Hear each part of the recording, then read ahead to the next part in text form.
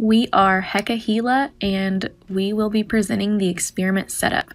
This is Jade Flaherty, and my team members are Madeline Hempen and Christian Fernandez. First, we measure 1/10 of a gram of our acid, which is oleic acid, and Dr. Adler says we're spot on, she's going. Next, we go to the hood to enforce sterility. We add the 50% ethanol mixture to the oleic acid. First, we use the serological pipette.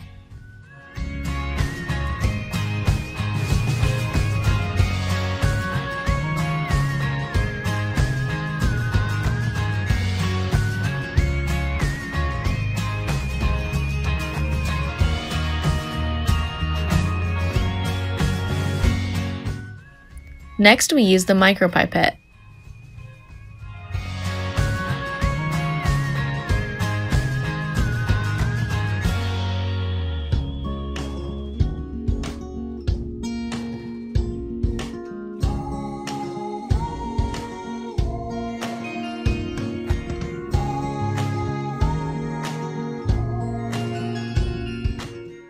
Next, we vortex the solution to dissolve the acid.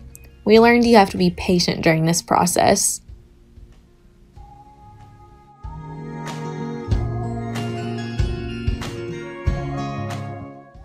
Then we want to warm the acid to 37 degrees Celsius.